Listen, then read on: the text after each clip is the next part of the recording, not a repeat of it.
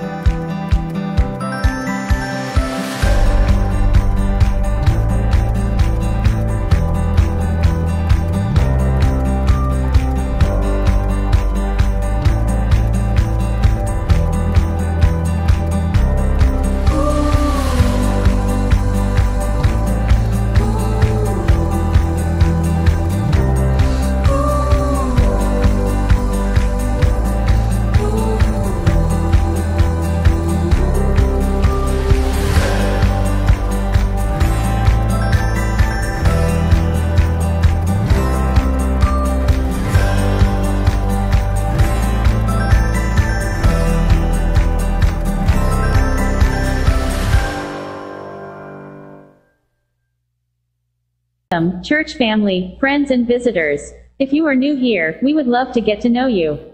Whether you are participating in person or online, please complete a Connect card. When you are here in person, you can find the Connect card in the back pocket of the chair in front of you. Just leave it in the offering plates next to the door when you are leaving. Online you will find the link to Connect card in the upper right or under the 3 little menu bars on the top left. These will still be available even after the live stream ends. Just be sure to scroll down to the bottom of the card and click on Submit. For those who are online, particularly if you don't type messages in the chat, please use the Connect card to let us know you are here and doing okay. In person or online, the Connect card is a great way to send in questions, comments, or prayer requests. If you know we already have all your connection information, just putting your names is enough. Thanks for helping us to help you. Now let's join together in worship. All right, I'm going to invite you to stand if you can, sit if you need to. These next 3 songs, the theme around them is this reality that life isn't always champagne and roses, is it? We all experience difficult times, and the reality is God is with us. So 2 of these old hymns you probably know, When the Morning Comes and My Lord is With Me All the Time. The 3rd song is a new one. It has at its root, its base, the theme from another well-known Christian hymn called It Is Well With Our Soul. So it has that chorus, but it has some other words that I think are really nice and really important for us to understand. God's with us regardless of what we face. Let me say that one more time, and an amen would be nice. God is with us regardless of what we face. Amen. All right, let us sing.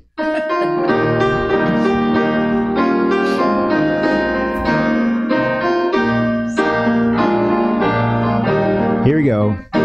Trials dark on every hand, and we cannot understand all the ways that God will lead us to that blessed promised land, when He'll guide us with His eye, and we'll follow till we die. We will understand it better by and by. By and by, when the morning comes, when the saints of God are gathered home, we will tell the story, how we've overcome. We will understand it better by and by. Oft our cherished plans have failed, disappointments have prevailed, and we've wandered in the darkness, heavy-hearted and alone. But we're trusting in the Lord, and according to His word, we will understand it better by and by. By and by, when the morning comes, when the saints of God are gathered home, We will tell the story, how we've overcome. We will understand it better by and by. Temptation's hidden snares often take us unawares, and our hearts are made to bleed for some heartless word or deed. Then we wonder why the test, when we try to do our best. We will understand it better by and by. By and by, when the morning comes, when the saints of God are gathered home, we will tell the story, how we've overcome. We will understand it better by and by.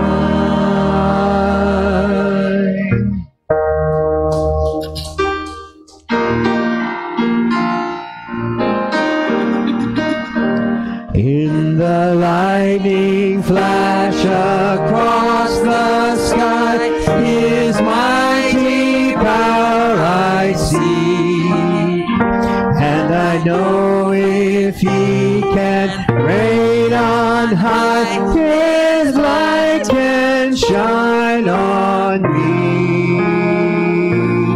I've seen it in the lightning, heard it in the thunder, and felt it in the rain. My Lord is near me all the time. My Lord is near me all the time. When the thunder shakes the mighty hills and trembles every tree, then I know a God so great and strong can surely harbor me. I've seen it in the lightning, heard it in the thunder, and felt it in the rain. My Lord is near me all the time. My Lord is near me all the time. When refreshing showers cool the earth and sweep across the sea, then His rainbow shines within my heart. His nearness comforts me. I've seen it in the lightning, heard it in the thunder, and felt it in the rain. My Lord is near me all the time. My Lord is near me all the time.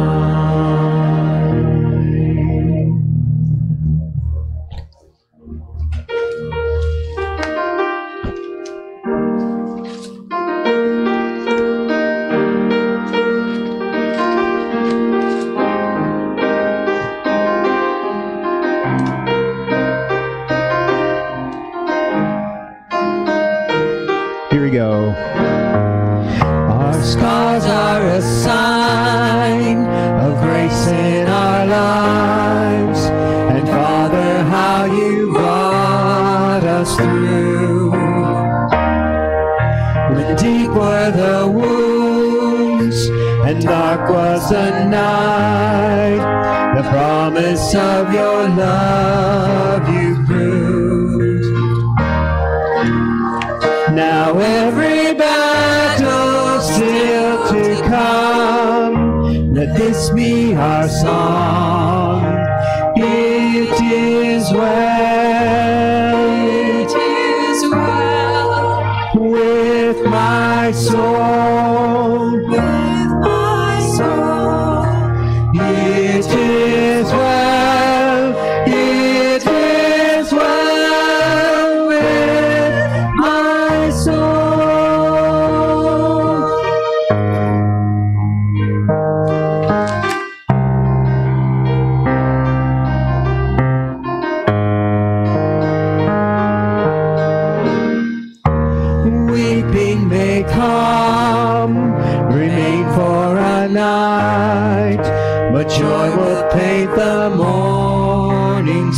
shine. You're there in the fast, you're there in the feast. Your faithfulness will always shine. Now every battle still to come, let this be our song. It is well with my soul, with my soul. It is well with my soul. Trust your ways, trust your ways, trust your name, trust your name. It is well with my soul.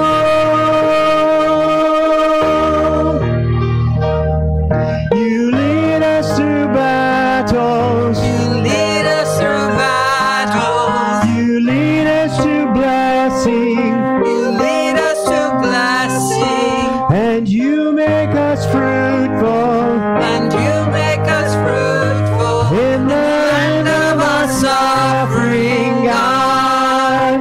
It is well with my soul.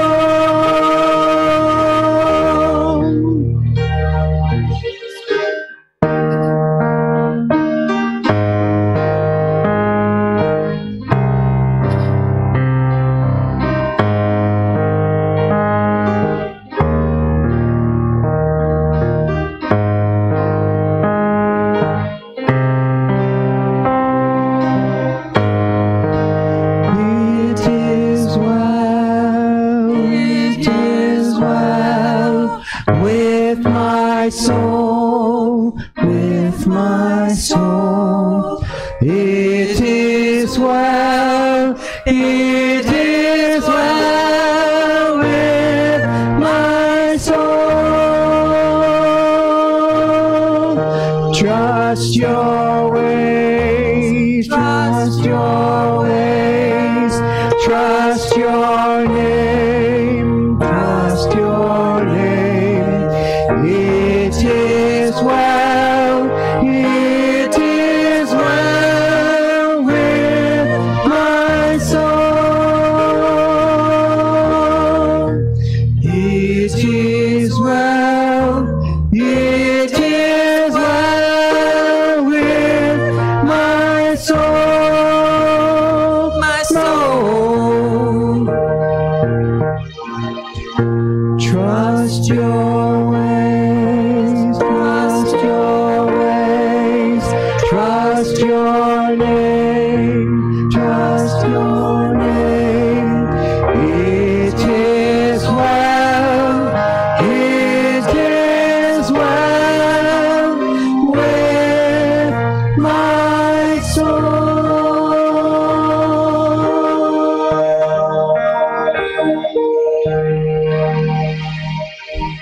Please be seated.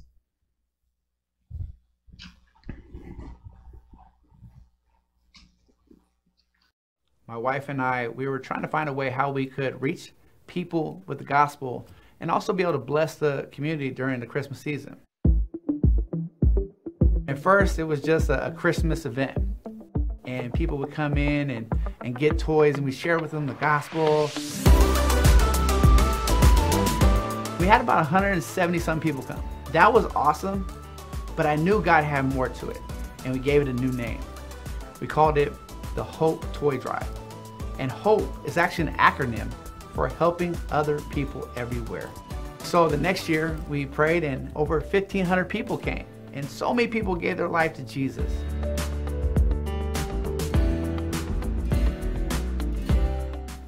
And then last year, 2020 hit. We didn't know what we were gonna do. We're like, how are we gonna reach people with the gospel when we can't even go outside? So we did a Hope Toy Drive through, and it actually opened up more than we ever thought. And we were able to share the gospel and bless over 15,000 people. Evangelism is not the finish line. It's more the starting point. We believe in discipleship. And how do we do that is to get them plugged in to a local church. The mission of California Southern Baptist is to resource the vision of the local church. And as churches give to the California Missions Offering, the Evangelism and Missions Initiative team is able to take that and resource churches to reach their communities. Through the California Missions Office, we're able to receive grants, to be able to go get more toys and more things, more ways, more flyers, more opportunities for people to be able to hear the gospel with. And that changed everything. Every day I get to work with churches that are trying to impact lostness, and our assistance gets to help them that much to actually bring about victory when they may not have had it, trying to do it all by themselves. We need to engage with the families, engage with the people, find out what their needs are so we can share the gospel and be more effective in our neighborhoods and communities. It's not about the toy. That's not the gift. The gift is the hope that we bring through the gospel of Jesus Christ.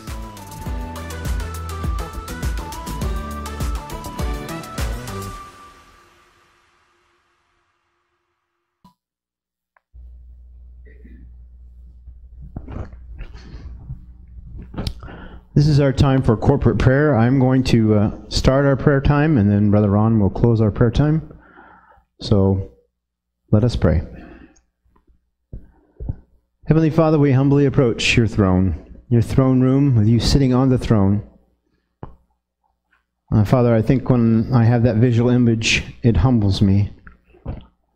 Because regardless of what I think about myself compared to you, I don't match up. None of us do. And Father, your thoughts are higher than our thoughts. Your ways are higher than our ways. And Father, what you've done in creation, how you've acted in the history of this world and relationships, in circumstances and situations. Thank you, Father, that you would hear us as we bow before you and give you our requests. And Father, you encourage us to do that. And thank you for that. Father, you're not a God who doesn't communicate. You're not a God who's so far out there that we can't know you, as some people proclaim. We thank you for what you do, what you have done, and what you will be doing. Father, I lift up this church body, and I just pray, Father, in the lives of your people, that you would be a real presence, that you would be a source of strength, that you would help them, Father, when the difficult times come, and that you would help them, Father, when the good times are here, to be able to praise your name. I pray for Fast Kids that's starting this week. I pray, Father, that you would use it, Father, to bring glory to your name and draw these kids and their families ultimately to church. I just pray again for Pastor Mike and Jane. Pray that you'd watch over them on their vacation. Just give them a safe trip. When they come back, help them to be rested and energized. I thank you, Father, for so many people who do so many things. I just ask, Father, that you would encourage and bless them. I pray for the remainder of this service, Father, as we listen to your word. As we pray, Father, I just pray that you'd use those to touch our hearts and minds. And that, Father, as a result of being here with your people, the fellowship that we have with one another, and the presence of your Holy Spirit in us and through us, that we will be different than when we came in. Thank you, Father. Thank you for another day, dear.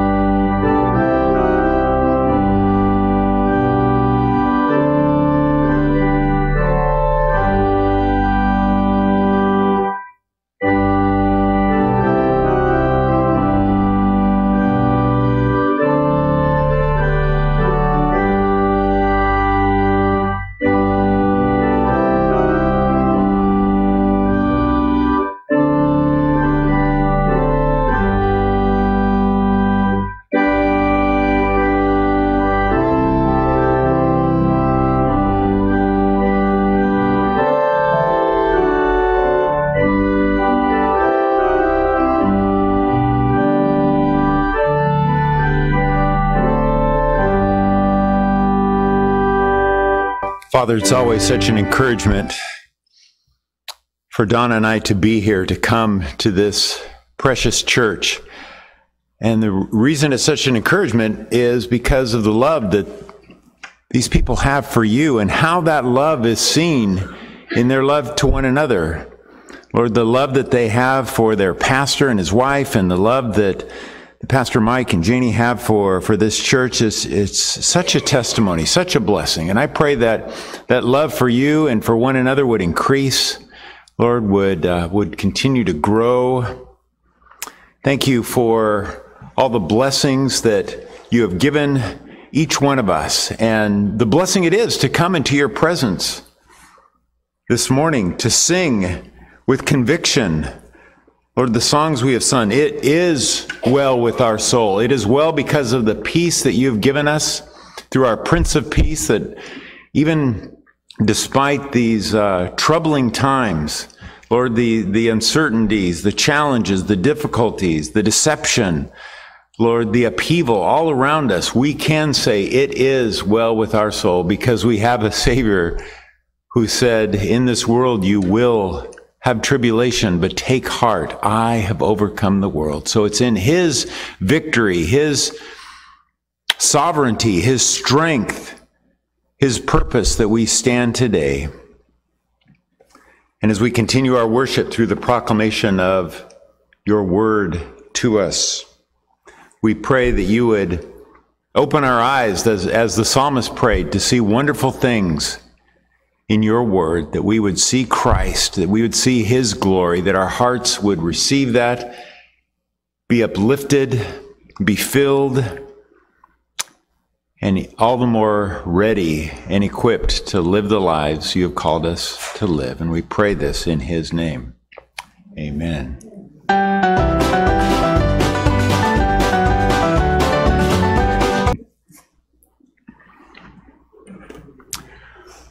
On its front page, some time ago, USA Today once reported the results of a very interesting survey.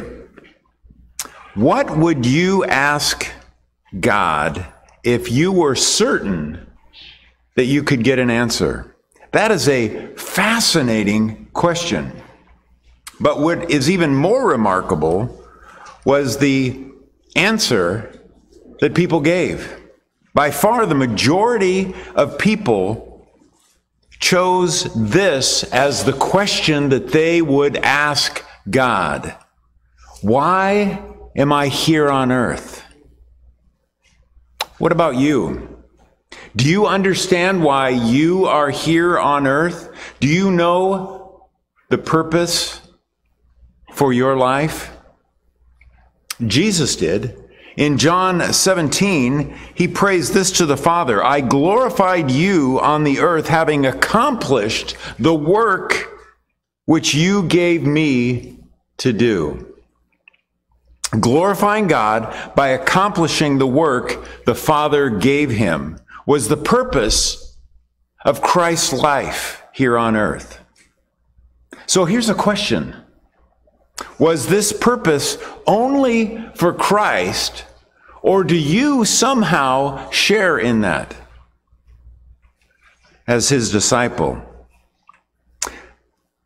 Well, if you turn back 2 chapters to John 15, Jesus gives us the answer to that question. He makes it clear what the great goal is for your life. Look at verse 8.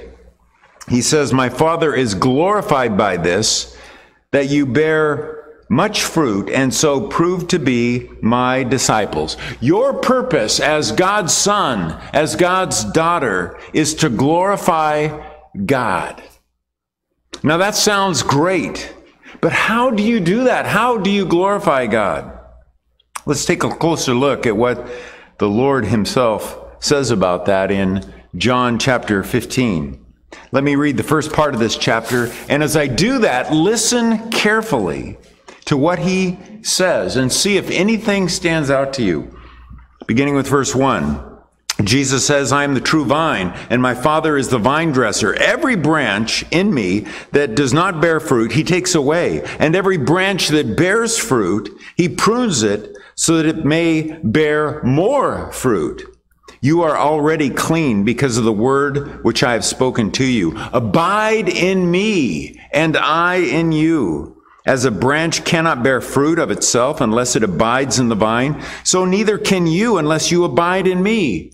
I am the vine. You are the branches. He who abides in me and I in him, he bears much fruit, for apart from me you can do nothing. If anyone does not abide in me, he is thrown away as a branch and dries up, and they gather them and cast them into the fire, and they are burned. If you abide in me, and my words abide in you, ask whatever it wish, and it will be done for you. My Father is glorified by this, that you bear much fruit, and so prove to be my disciples. Just as the Father has loved me, I have also loved you. Abide in my love. If you keep my commandments, you will abide in my love, just as I have kept my Father's commandments and abide in his love. These things I have spoken to you, so that my joy may be in you, and that your joy may be made full. Such words of amazing love that Jesus speaks to us. The Lord in this passage is using a familiar word picture, familiar to the people of that day, to communicate spiritual truth. Throughout the Old Testament, Israel was pictured as a vine planted by God to be fruitful. But there was a problem with that vine. Isaiah 5, verse 2 expresses it this way: God expected it to produce good grapes, but it produced only worthless ones. Because of Israel's unfaithfulness, that vine bore bad fruit. Now, Jesus is saying here that there is a new vine. Verse 1, Christ is the true vine that will bear good fruit. In the past, a relationship with God came through Israel, but now a relationship with God comes through Christ. And his fruit is born through the branches, which are his disciples. Now, did you notice the word that is repeated over and over in this section? It's the word abide. Yes. The Lord repeats this word 10 times. The word abide means to live, to remain, to continue. Christ is saying, live in me, remain in me, continue in me. So why would Christ say this if believers are already in him? Well, this is the difference between positional reality and experiential reality. If you have trusted Christ as Lord and Savior, his righteousness is credited to your life. This is the good news of the gospel. You have been forgiven of your sins, and the Lord now sees you. God the Father sees you as if you lived the perfect life of Christ. This is the positional reality of your life. Nothing can change that. Before God, you are perfectly righteous in Christ. And the Christian life is the adventure of living out that positional reality. It's growing so that your experiential reality grows closer and closer to your positional reality. That's why Christ says again and again, abide in me. God is glorified by your relationship with his Son. Just like a grape branch receives its life through the grapevine, so you as a Christian receive life and fruitfulness in your relationship with Christ. You know why this is so important? 2 reasons. First, a lack of spiritual fruit indicates a lack of relationship. Look again at verse 2. Jesus says, every branch in me that does not bear fruit, he takes away. It is taken away, verse 6, to be cast into the fire to be burned. What does that mean? Well, as you look at a vineyard, you may see a stick that's near to the grapevine, along with the other branches. but you notice that there's no connection to that vine. So here's the question: can that stick bear fruit? No, it can't. Because it's not a branch that's attached to the vine. Jesus is saying that just being near to the vine is not the same as being connected to the vine. What Jesus is talking about is people who are next to him, so to speak, but have no true relationship with him. And so it is today. You may go to church. You may be members of your church. You may even serve in a church. But that doesn't guarantee that you are Christ's disciple, that you are connected to Christ in this way. And there's no way that spiritual fruit can come out of the life of someone like that because there is no true relationship with Christ. These people are like sticks that are next to the vine but have no connection to the vine. So how do you have a true relationship with Christ? Well, the question is this: have you put your trust in Jesus as Lord, as Master, as ruler of your life, and as Savior? Until you do that, nothing you do in your life will matter spiritually. Sure, you can do all kinds of good things and religious things, but according to Jesus, you are still separated from him. You may try to get as close to him as you possibly can, like that stick maybe is right next to the grapevine. But it does no spiritual good. What is needed is to trust Christ completely, to forgive your sins, and to reconcile you with God. And then you will have a new life because of your true and living connection with the Lord. The second reason this truth is important is what Jesus says in verse 5. Apart from me, you can do what? Nothing. As a believer, the only way you can do anything good is by living in Christ, continuing in Christ, abiding in Christ. You can be a believer for many years. You can know lots of spiritual truth. You can be very gifted, but if you are not abiding in Christ, your life will not be fruitful. So what does it mean to abide in Christ? That's a good question. Look again at verse 7. Jesus says, if you abide in me and my words abide in you. Here Jesus correlates abiding with him with his words abiding, remaining, continuing, living in you. Look at verse 10. Jesus says, if you keep my commandments, you will abide in my love. Abiding in Christ, then, according to what Jesus says, means to continue in his word, to live in his word. It's living a life that's directed and empowered by his word. It's Colossians 3:16, let the word of Christ richly dwell in you. It's Ephesians 5:18, being filled with the author of God's word, the Holy Spirit. And notice verse 9 gives the heart of abiding in Christ. Jesus says, just as the Father has loved me, I have also loved you. Abide in my love. This is staggering. Do you realize what Christ is saying here? Jesus loves you the way that God the Father loves his Son. This is a relationship of unimaginable, wondrous love. So to abide in Christ is to realize this love, to rejoice in this love, to live in this love. The power of the Christian life is abiding in Christ.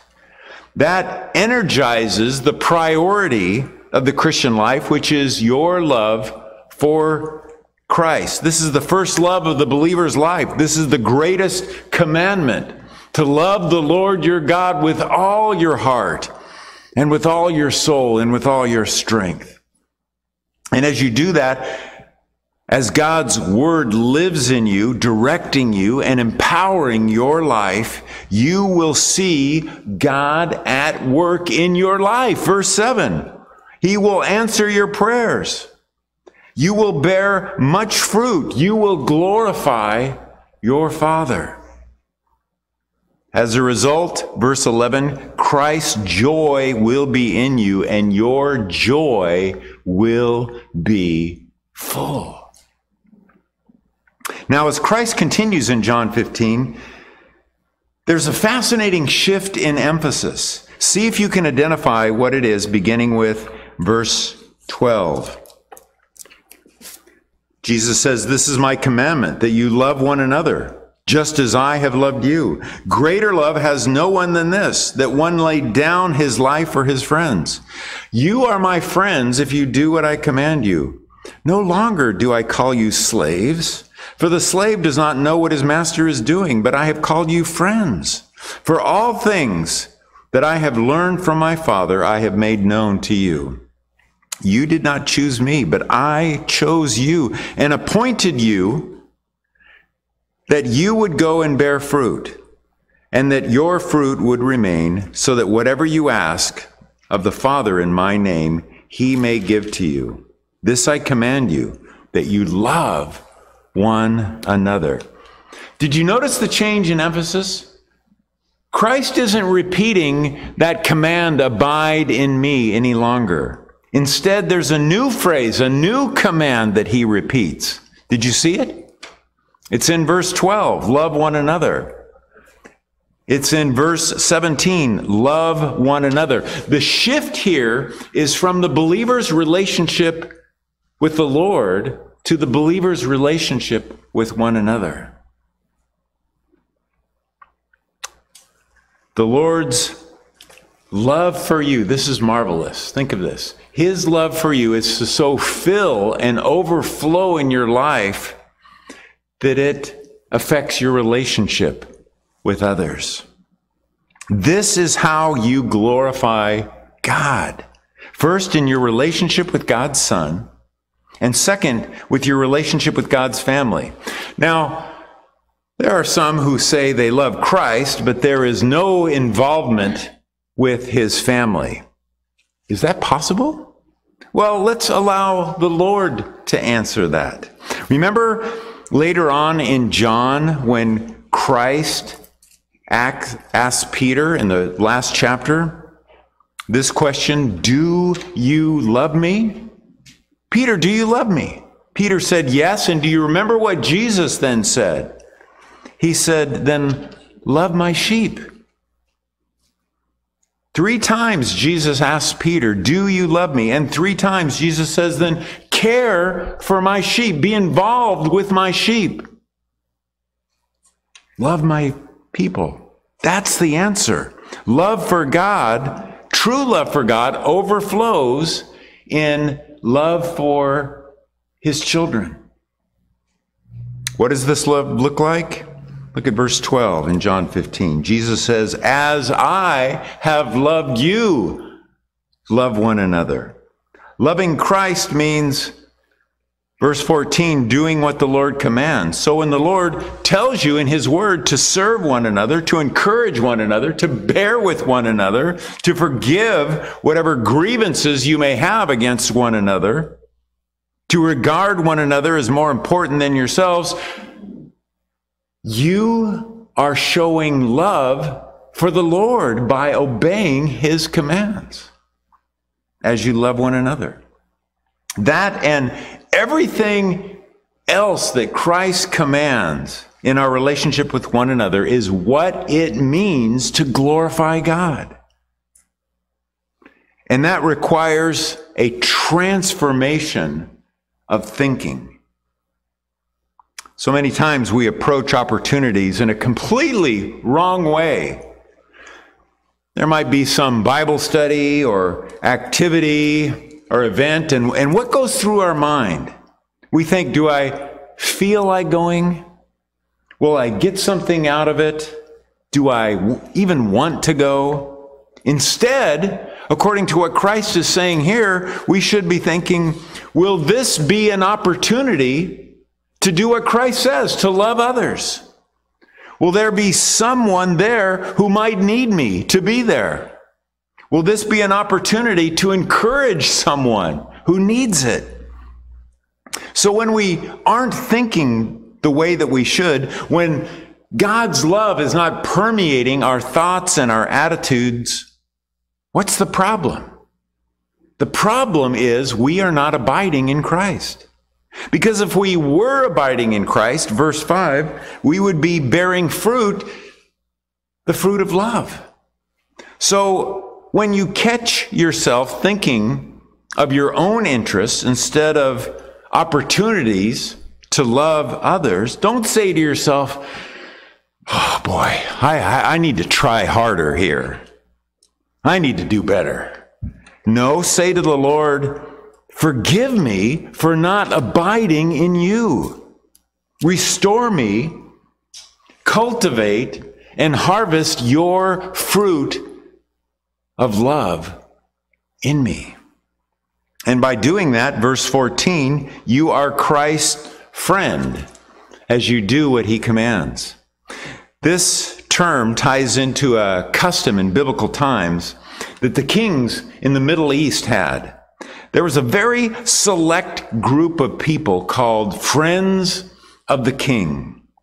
This was a group that was elevated above everyone else in the kingdom, above generals, above rulers, above noblemen. These friends had access to the king at any time. They were the ones who had the closest and most intimate relationship with the king. This is the relationship that the Lord offers you as his friend, a privilege for those who do what he commands. It's the privilege, verse 15, of knowing what the master is doing, knowing what his purpose is, his great purpose for this world. Christ wants you, think of it.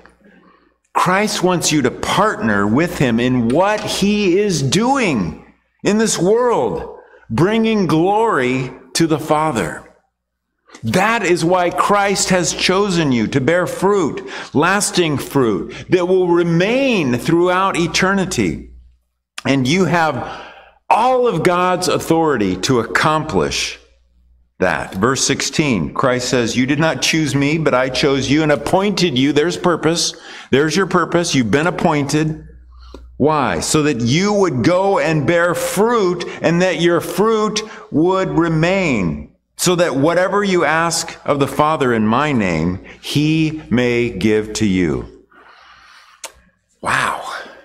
This puts a completely different perspective on prayer.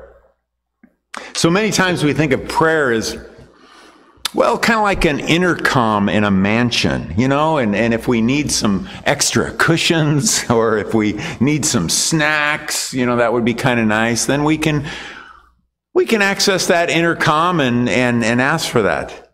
But that's not what Jesus is saying here. Prayer is not an intercom in a mansion. It is a walkie-talkie on the battlefield to call in air support for victory in spiritual warfare. And when it is hard to love someone, and at times it will be hard, when it is challenging to forgive, when it is difficult to overcome evil with good, when you are discouraged, when you are weak, all you need to do is pick up that walkie-talkie. All you need to do is to ask. And the Lord promises that he will give you all that you need to accomplish his purpose for you. Now, here's what's fascinating. These two priorities of loving Christ and loving one another are synergistic. They have an amazing effect on one another. When you love God with all your heart, that love will overflow into love for one another. This is one of the ways that we love God. And our relationships with one another should fortify and strengthen and encourage our love for God, right? That is how you can tell if your love is genuine. If your love for God motivates you, as Paul said in 2 Corinthians 5, the love of Christ compels us. If it compels you to love one another, then that's true love.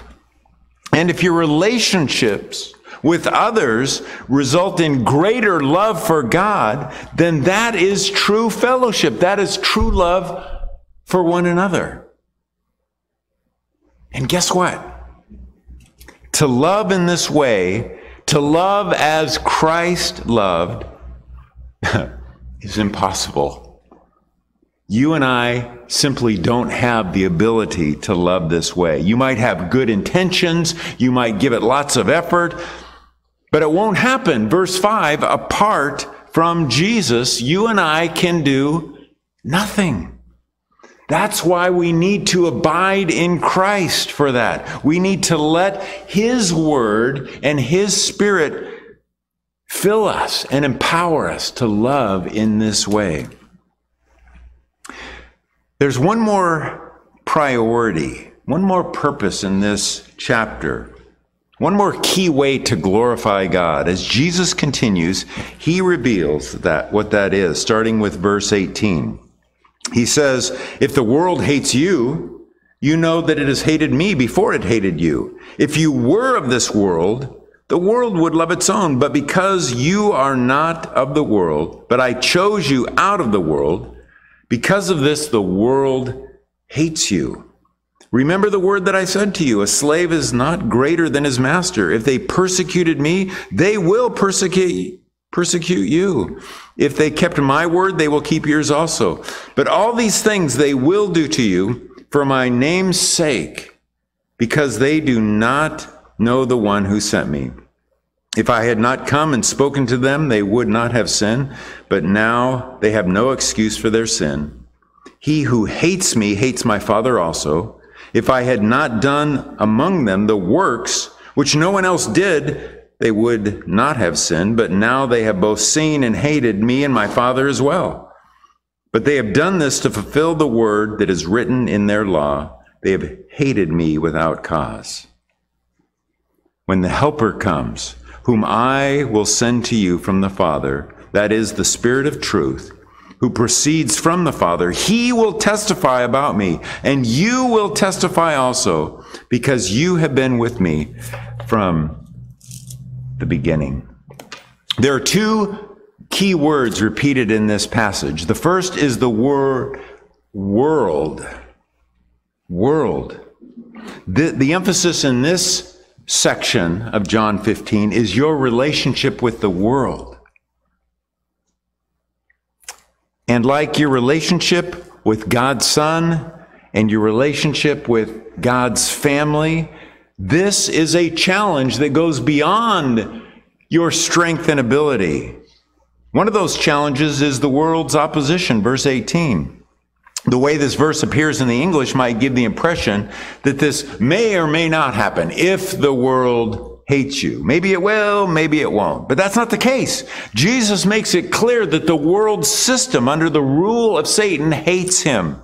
In the Greek language, this verb is in the perfect tense, implying that this is a fixed attitude of hatred and hostility. This is the reason the world hates Christ's disciples, because it hates Christ. So don't be surprised when the world gives you a difficult time, when it hates you, because verse 19, you are no longer of this world. Christ chose you and redeemed you out of it. In fact, you and I need to expect opposition and mistreatment from the world, because verse 20, the world opposed and persecuted Christ. And so, verse 21, any mistreatment, any persecution you receive is because of Christ. So in light of this wickedness, this rejection, this hatred, you might expect Christ at this point to pronounce judgment and condemnation, but He doesn't. Instead, Beginning with verse 26, he says, I'm sending the Helper, the Holy Spirit, and he will testify about me. This is amazing. How does Christ respond to an unbelieving, stubborn, hostile, hating world? He responds with grace, with love. Jesus says he will send his Spirit from the Father to testify, to bring the good news of Christ and his salvation to the world. And that is the second key word in this passage that is repeated, that word testify. This is the third priority of Christ in this chapter, the priority of your relationship with the world. Verse 27, you will testify also because you have been with me from the beginning. The Spirit works through you as you abide in Christ, filling you and empowering you to testify about Christ. This is important because the temptation is to stop at these first two priorities, your relationship with God and your relationship with his family, and to subtly retreat into isolation. Some have actually done that in church history, retreating into monasteries, retreating into caves, isolating themselves from the world. Some Christians today isolate themselves from any meaningful contact with unbelievers. But the Lord says, no, this is my priority. This is my purpose for you to testify about me to the world. That is what evangelism is. It's not about gimmicks or techniques or methods or having an outgoing personality. No, evangelism is simply accurately and faithfully testifying about Christ, who he is and what he has done. Evangelism is abiding in Christ so that God's Spirit fills and empowers you to do this. This relationship with the world is also connected with the first two relationships. It's synergistic. It's fascinating. In John 15:10, Christ says, if you keep my commandments, you will abide in my love. And one of Christ's commandments is to testify about him. So your relationship with God's Son connects to your relationship with God's world. And remember what Jesus said in John 13:35, by this all men will know that you are my disciples if you love one another. So your relationship with God's family also connects you to your relationship with God's world. And what happens when you testify about Christ?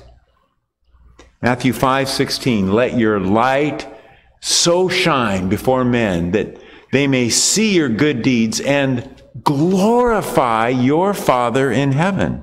So your relationship with God's world is connected to your relationship with God's Son as he brings glory to God the Father. The result is the lost coming into God's family and even more opportunities to love one another, even more opportunities to glorify God. So all three of these relationships, your relationship with God's Son, your relationship with God's family, and your relationship with God's world, all three are interconnected in a marvelous synergy. What does this tell you about the heart of God? That his purpose, these three great priorities, all have to do with relationships. And you might have noticed on your outline that the first letter in each priority forms a word, aim. That's a helpful way to remember your aim, your purpose. Your purpose in life is to glorify God through adoration of God's Son, involvement with God's family, and mission to God's world. This is God's glorious purpose for you. a blessing for yourself and for others. And the more you are living in line with these three priorities, the more you will experience what Jesus says in verse 11, the joy of the Lord himself, joy that will fill your life as you live in fruitfulness to the glory of God. Let's pray. Oh, Father, thank you for your word, your marvelous word, showing us what a God of glory and grace you are, calling us into this astounding relationship with you through Christ, overflowing into a relationship with your family and your word, your world. Oh, Lord, we cry out for your grace, so that we may live lives of meaning and impact, lives of purpose, your great purpose for us, bearing much fruit. May the fulfillment of these three priorities in our lives be for your glory and for our joy. We pray this in Christ's name. Amen. As we continue our worship through the singing of a song of response, it's an opportunity for you to come forward and receive prayer for any matter. It could be what we've talked about this morning. It could be any other issue. I will be off to the side, and we just want to give you that opportunity as a church that loves you. So let's sing together. Please stand.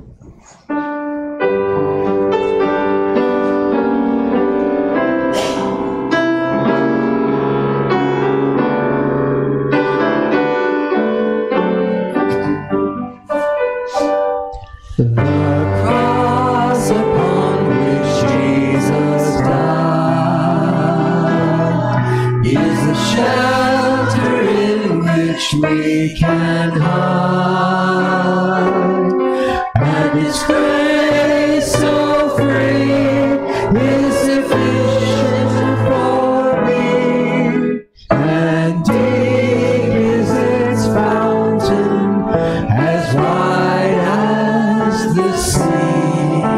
There's room at the cross for you. There's room at the cross for you. Though millions have come, there's still room for one. Yes, there's room at the cross for you. Though millions have found Him a friend, and have turned from the sins they have sinned, the Savior still waits to open the gates and welcome a sinner before it's too late. There's room at the cross for you. There's room at the cross for you. Though millions have come, there's still room for one. Yes, there's room at the cross for you. Please be seated.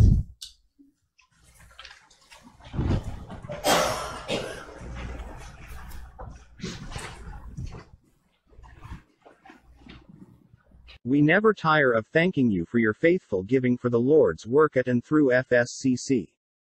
Thanks.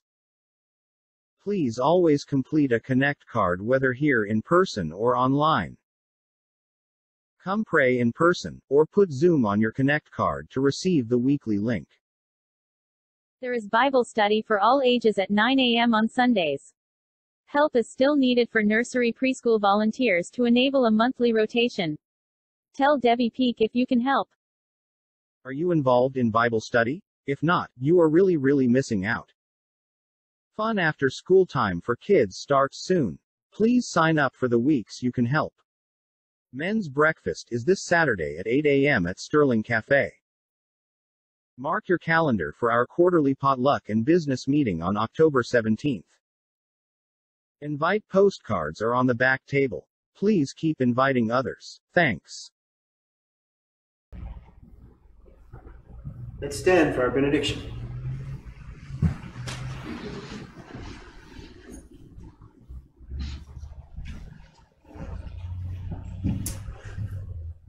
I love this benediction from God's Word. It's from Romans 15. It's God's blessing upon you this day. May the God who gives endurance and encouragement give you a spirit of unity among yourselves as you follow Christ Jesus, so that with one heart and one voice you may glorify the God and Father of our Lord Jesus Christ. And all God's people said, Amen. God bless you.